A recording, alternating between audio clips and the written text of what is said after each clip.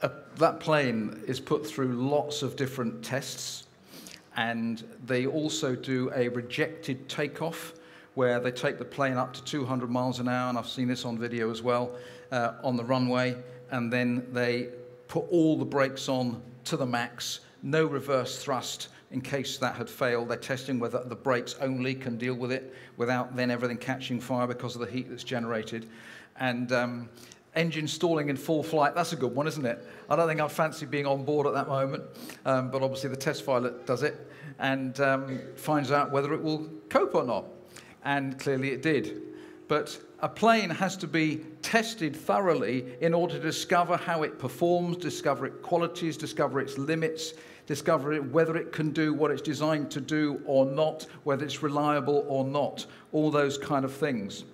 And I've called today's message Testing, Testing, 1, 2, 3, just to try to give it a memorable title for you. A couple of weeks ago, Al spoke to us out of Exodus 16. And that's a situation where the Israelites have been in the wilderness. They've come across the Red Sea, and they are been in the wilderness for a couple of months or so. And there's no water, and there's no food. And they grumble. If you were here a couple of weeks ago, you may remember. They grumble against Moses, and God then provides them with manna and quail. And in an amazing way, they have supernatural provision of food morning and evening, actually for 40 years. And bearing in mind there were probably 3 million of them at the time of the crossing of the Red Sea, this is a massive miracle as well as a very, very long-lasting miracle. We can tend to forget that as we read the passage. And what God was teaching them was He's teaching them a daily dependence on Him in that whole experience. In Exodus chapter 17, we're going to read some of in a moment. They've now been in this desert area, having crossed the Red Sea for 2-3 months maybe, something like that. And we'll pick it up in Exodus chapter 17 and verse 1. The whole community, the whole Israelite community set out from the desert of Sin, traveling from place to place as the Lord commanded. They camped at Rephidim, but there was no water for the people to drink. So they quarreled with Moses and said, "Give us water to drink." Moses replied, "Why do you quarrel with me? Why do you put the Lord to the test?" But the people were thirsty for water there, and they grumbled against Moses. They said, "Why did you bring us up out of Egypt to make us and our children and livestock die of thirst?" Then Moses cried out to the Lord, "What am I to do with these people? They're almost ready to stone me." The Lord answered Moses, "Walk on ahead of the people, take with you some of the elders of Israel, and take in your hand the staff with which you struck the Nile, and go. I will stand there before you by the rock at Horeb. Strike the rock, and water will come out of it for the people to drink." So Moses did this in the sight of the elders of Israel. And he called the place Massah and Meribah, because the Israelites quarreled and because they tested the Lord, saying, "Is the Lord among us or not?" Just imagine yourselves, trying to think yourself into the situation of the people of Israel who have been in this place where there was no food. God has then provided them with food, but it was clearly not a desirable place to be, as there was no kind of food to eat and they were hungry. And then the pillar of cloud, the pillar of fire, which remember has been leading them and continues to lead them throughout their years in the wilderness, the pillar of fire moves. I would imagine if you were one of the Israelites, you'd probably be quite relieved. Thank goodness we're moving on to somewhere better than this. And so they follow the Lord. It says the whole community set out, and that's important to note. No one was left behind. And as we seek to be prepared for the journey that God has for us as a people, together, our heart is that no one gets left behind, that we're all on journey together, following as God leads us. And they go from place to place, the scripture says, as the Lord commanded. And he was leading them very closely, specifically with the pillar of cloud and fire. In other words, they were exactly where God wanted them to be, as we are. But for them, being exactly where God wanted them to be, their next discovery is, but there was no water to drink. That doesn't seem to add up, does it? God's leading them very clearly and specifically. They're following, going wherever he wants them to go, but there's no water. Now, the region that they were moving around in this wilderness area, was not like the Sahara Desert. It was not a place where there was no water. It's an area that the commentators describe as somewhere where there are scattered springs of water. So there are places where there is water, but God chooses to lead them to a place where there is no water. That seems a strange thing for him to do from our perspective, and no doubt from the Israelites' perspective as well. They've got their daily manna and quail. There could have been water, but he's taken them somewhere where there isn't any. What's he on about? What's he doing? What's he think he's doing? Where is he? Where's he gone? Is he still with us? All these kind of questions that the Israelites were asking. And so they quarreled with Moses, and in fact, it's again, because they've quarreled with him before in the previous chapter. This is the second time in 2 chapters that they've done that. Even though Moses had said to them when they quarreled with him the first time, actually, you're grumbling against God, not me. Your issue's with God, not me. Do you realize who you're grumbling against? And yet still they do it again in this scenario that we've read this morning. It seems like there was somewhat of a blame culture in the community of Israel. Now, you can understand and have sympathy with them in a sense because it's pretty extreme. If you find there's no food, there's no water, that is tough. And yet, when they complain, Moses accuses them of grumbling against God and testing God. It strikes me that we live in the UK in a blame culture. And we see that around us in all sorts of levels of society. I'm not trying to commentate on the rights or wrongs of this situation because I don't know the detail, but it does concern me that when there is a severe incident in the Grenfell fire, that many of our society are looking, it seems, for someone to blame.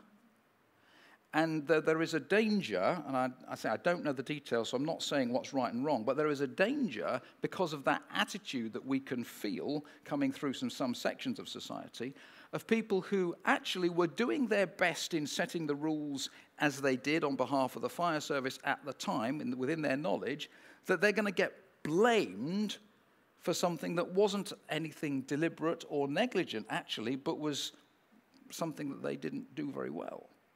Now, I say, don't read what I'm not trying to make a comment on the rights and wrongs, but I'm just trying to paint the picture. You get what I'm trying to say? There's an attitude there. And we don't want to be like that. As a church, we don't want to absorb a blame culture.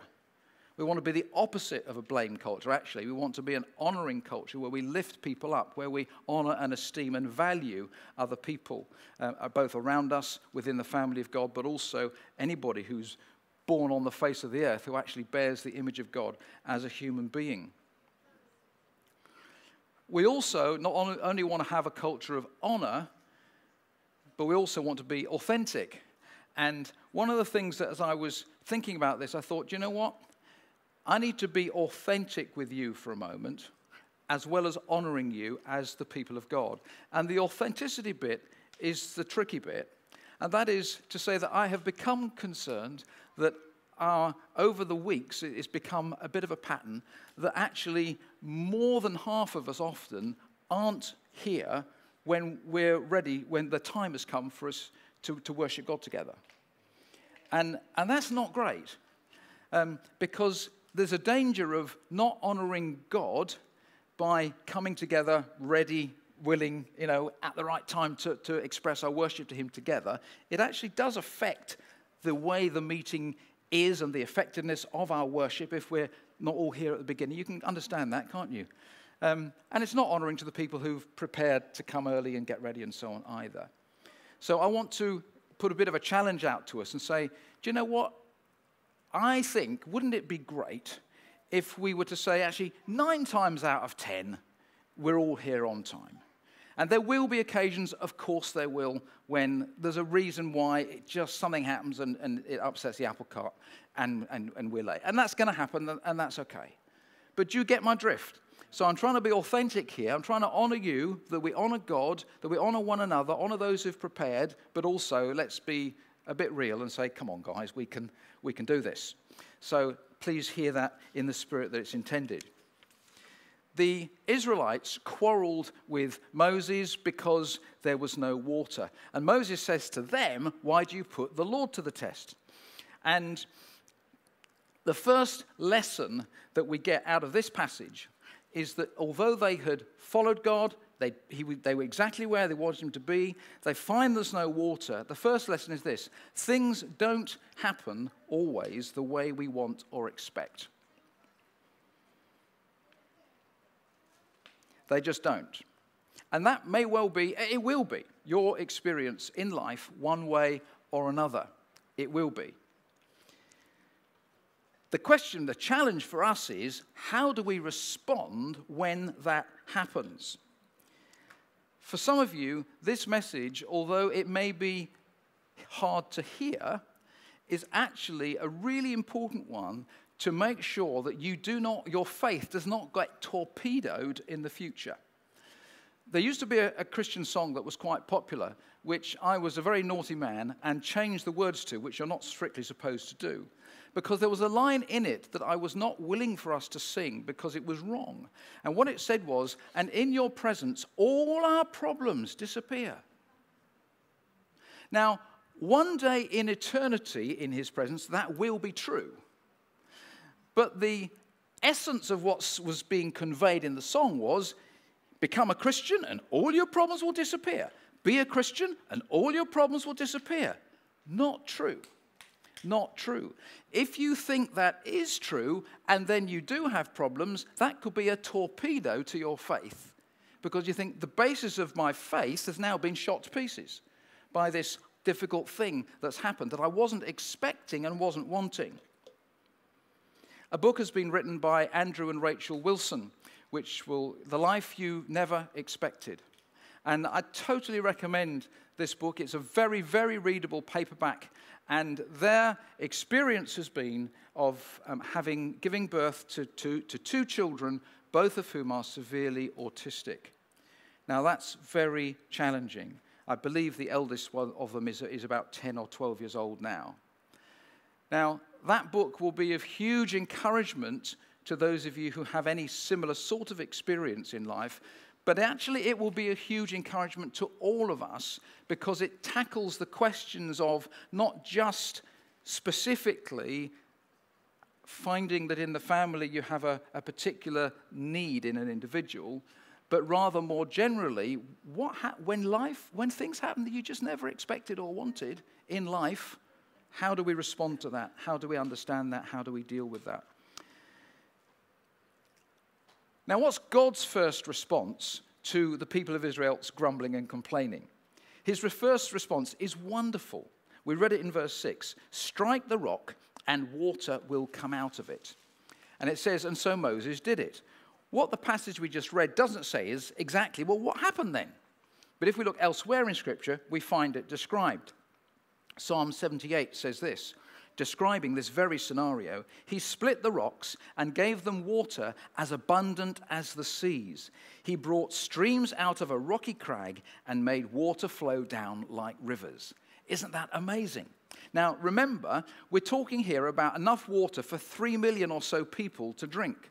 So it needs not to be just a tiny little trickle. It needs to be a lot of water. And it's described as abundant as the seas. There is a huge supply, a massive sort of gushing flow of water that comes out from this rock when Moses strikes it as God told him to do.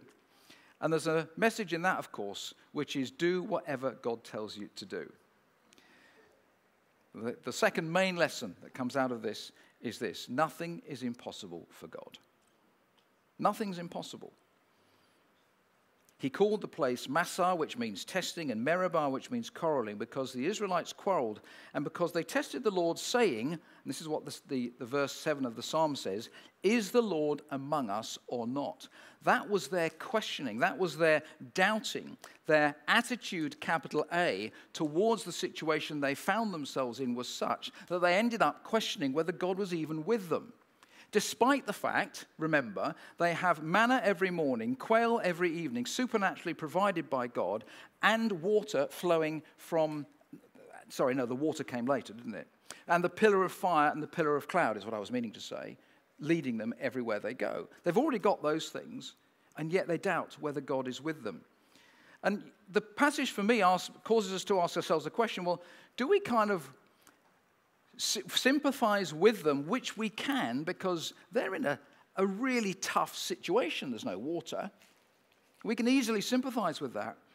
On the other hand, we can ask the question, well, was it okay to grumble against God, to test God in that sense?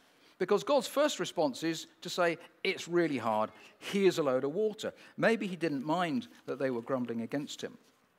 But Psalm 78, a little further down than we just read, tells us otherwise. Verse 18, they willfully put God to the test, demanding the food they crave. They spoke against God, saying, can God spread a table in the desert? Verse 21, when the Lord heard them, he was very angry, for they didn't believe in God or trust in his deliverance. So lesson number 3 is this. It's not okay to test God, to put him on trial. Deuteronomy 6:16, Moses spells it out in words of one syllable by saying, don't test the Lord your God as you did at Massah, referring back some years later to the incident that we've just read. Psalm 95 says this, today if you hear his voice, don't harden your hearts as you did at Massah in the desert, referring to it again, where your fathers tested and tried me, though they had seen what I did. In other words, with the manna and the quail, pillar of fire and so on. So there's a clear message that it's not okay to put God on trial, because what it's doing is it is doubting his character. It is questioning his goodness. It's questioning his faithfulness. It's questioning things that he has actually promised to be with us. Jesus was angry with the Pharisees, wasn't he, when they refused to believe despite the evidence of all the miracles. And when he was tempted in the desert, the devil says to Jesus, if you're the Son of God, throw yourself down from here, for he will command his angels to guard you, so that you won't even strike your foot against a stone. And what's Jesus' response? Verse 12, do not put the Lord your God to the test. See, it betrays an attitude, this putting your God to the test. It's this word test. It means to scrutinize, to examine thoroughly. It's rather like a jeweler who is examining gold to assess the quality of it. And the Bible's making it really clear, no, don't put God on trial. Don't examine, scrutinize, look to give your judgment on God as to whether he's good or not, whether he's right or not, whether he's true or not, whether he's faithful or not. Don't put God on trial. Whoa, who do you think you are, really, is kind of the tenor of it. So God was actually angry with the people, it says, when they were doing that. They had this attitude, capital A, if you like. So when things don't happen how we want or expect, we don't test God and put him on trial.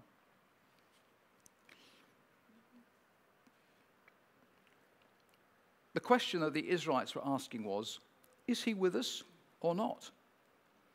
And if when we have tough stuff happening in our lives and things that we didn't want, things that you didn't expect, let's make sure we don't fall into the trap that the Israelites did of saying, well, is God with me or not? Because that's to doubt his word, the one who said, I am always with you.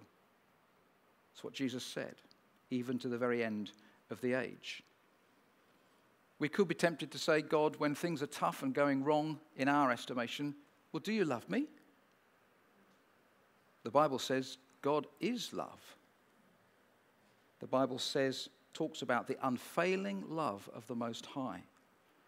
That's actually a theme of the Psalms that you might like to research later, the unfailing love of God. You look up that phrase and you'll find lots of references. We might be tempted to ask God, well, do you care or not?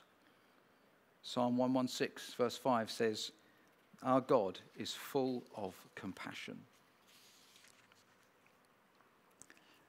My dear mum is coming up 93 now, and she's suffering. Life is very, very hard for her, and she has to have 24/7 care because of that. And every time I go to visit her now, she says, Peter, why doesn't the good Lord just take me? Because that's where she is. And I don't really have an answer for that. other than to say, Mum, you can still pray, and your prayers are as effective as anybody's. But her mind is such that that's not easy for her or meaningful to do a lot of the time. But when we find ourselves personally or others dear to us facing kind of things we did not want or expect, how do we respond? That's the challenge. How do we respond? And the first lesson of the big lesson, if you like, first big lesson, or two today. The first big one is this. When stuff happens like that, we don't put God on trial. We don't do what the Israelites did. We don't doubt him in those kind of ways. We have a cat at home called Tilly, and Angela loves Tilly. I'm not quite so keen, but we keep Tilly. And she's always in the house at night. The other day, another night, she was out, and so I needed to get her back in before we went to bed.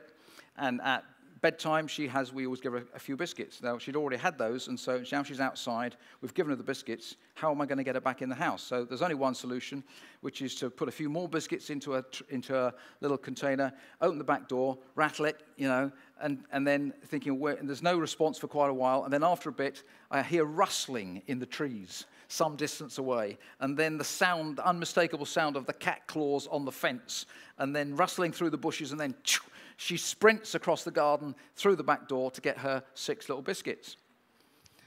What's that called? Cupboard love. That's not what God wants from us. He wants something so much more. He wants love that comes from the depths of our hearts, whether he gives us our biscuits or not, whether things happen the way we want, unexpected or not. He's wanting to produce in us a quality of relationship and love with him that goes far beyond a cupboard love, that loves him regardless of life circumstances and what life throws our way. The Bible in Deuteronomy gives us God's perspective on the scenario in Exodus. The Israelites' perspective was they're testing God. Is he still with us? They're questioning him. God's perspective is very different. Read in Deuteronomy chapter 8. This is Moses speaking to the Israelites many years later. Remember, he says, how the Lord your God led you all the way in the desert these 40 years to humble you and to test you. In order to know what was in your heart, whether or not you would keep his commands. He humbled you, causing you to hunger. That's a tough one, isn't it? And then feeding you with manna. Verse 5, know then in your heart, that's what God wants for us to know today, that as a man disciplines his son, so the Lord your God disciplines you. Verse 16, he did this to humble and to test you, so that in the end it may go well with you. See, the Israelites thought they were testing God. God's perspective was rather different. Actually, he says, I was testing you to see what's in your hearts. And the reason I'm doing it is because when I test you and train you, there is the opportunity for faith to grow in your heart of a quality that wasn't there before. That as you exercise faith and trust in me and discover my goodness and my faithfulness, so your faith grows. The quality of your heart faith increases. And that is going to be for your good, so that in the end it may go well with you. You see, God always has our good in his heart. And that is the faith point this morning. To believe that that is true. That whatever life throws our way, my mum at nearly 93, just not knowing why on earth she's still on this planet, actually to still say, but I trust God. And we prayed together when I was with her this last week, just saying, God, it's our times are in your hands. That's when the crunch comes, isn't it? Times like that. So lesson 5 is this. It is okay for God to test us, and it's always for our good. It's always for our good. We always need to understand Scripture in the light of Scripture. And I, as part of my preparation for today, have been checking Hebrew and Greek in some resources and materials that I have in the Old and New Testament to just make sure that because if you can identify, which you could do for yourself, look these things up, if you can identify where the same Hebrew word or the same Greek word is used in different places across the scriptures, then that helps to give you insight into what the actual meaning is, and it sort of fills out our understanding and makes sure that we're understanding it correctly. Proverbs 17 verse 3 says this, "A crucible for silver and a furnace for gold, but the Lord tests the heart." Genesis 21, God tested Abraham, his willingness to offer his son Isaac as a sacrifice, which he prevented him from doing at the end. But Abraham didn't know that until God told him he didn't have to. And God's response to that test was, "Now I know that you fear God because you've not withheld from me your son, your only son." Some years ago, when we were considering buying this very building that we're sitting in, we had potential opportunity to purchase it as a church community. We had got ourselves ready. We had a pledge offering to be able, can we gather the resources necessary? And that was a wonderful pledge offering. We put in an offer, and the news came back, you haven't got it. We're outbid by property developers. And I went and had a little conversation with God and said, "Lord, what was all that about? It felt like you were leading us, and then it didn't happen." And it was one of those rare occasions, and it would be great if it was every day, where God replied really clearly and immediately. And he said, "Peter, it's my prerogative to test my people. Consider Abraham and Isaac." And I kind of took a step back, said, "Yes, Lord, I hear that. It is. Of course it is."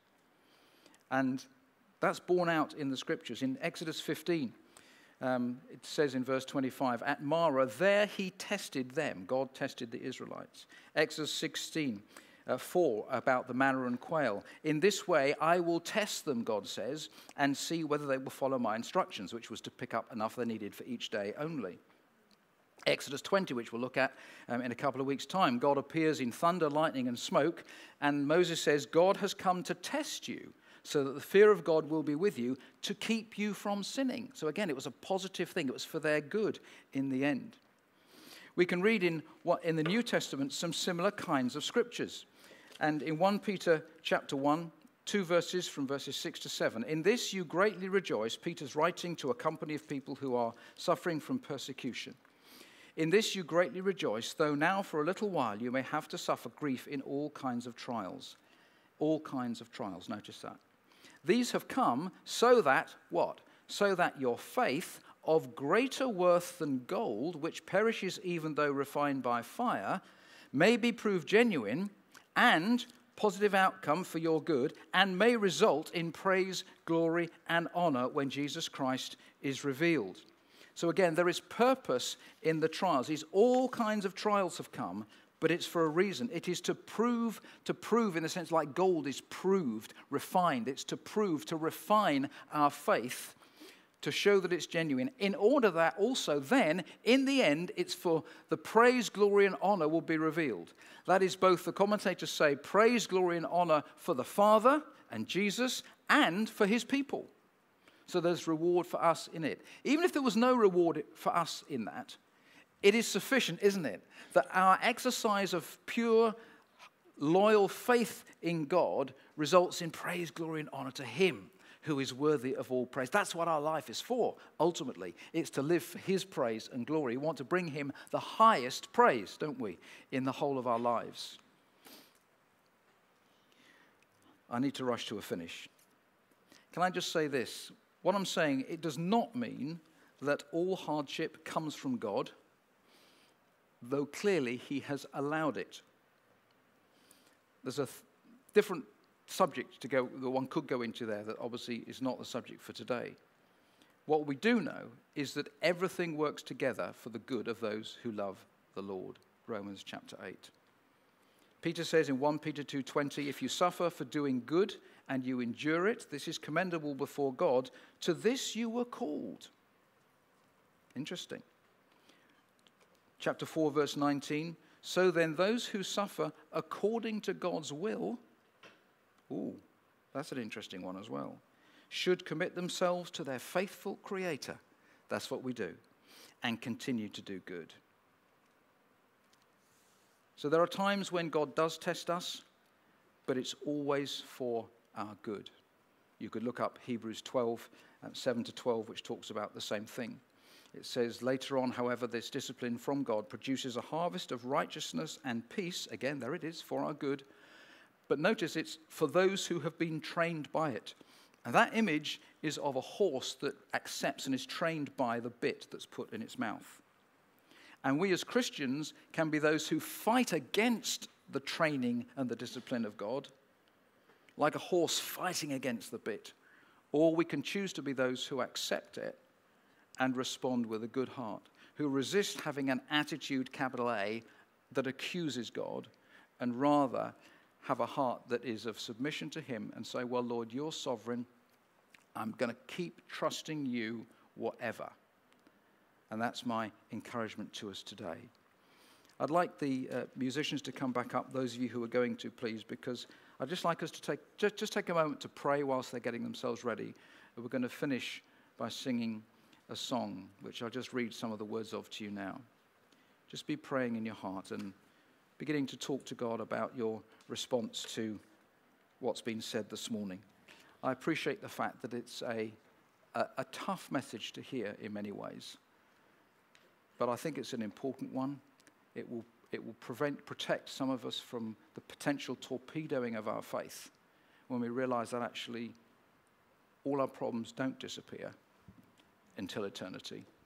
But in the meantime, whatever happens, we put our trust in him. When peace like a river attendeth my way, when sorrows like sea billows roll. Bear in mind that the writer of this hymn wrote it soon after he'd lost his wife and children who were drowned in a boat. Whatever my lot, thou hast taught me to know, it is well with my soul. When Satan should buffet, when trials should come, let this blessed assurance control. Whatever my lot, you've taught me to know, it is well with my soul. Do you know that it's well with your soul as I finish? If you're not sure whether you're a believer, a follower of Jesus, if you're not sure whether you've received the salvation that he offers to us freely on that cross, then I'd love you to do two things. The first is to take one of these Why Jesus booklets from the information point at any point. You're welcome to do that. There's no charge for those. And the second would be just to meet me in the foyer a bit later and say, Peter, yeah, that's me. Because I'd love to be able to chat to you and help you on your journey to finding the truth and the reality of knowing God and the joy of serving him and knowing him and loving him for yourself. Shall we stand together and we're going to sing this song to finish?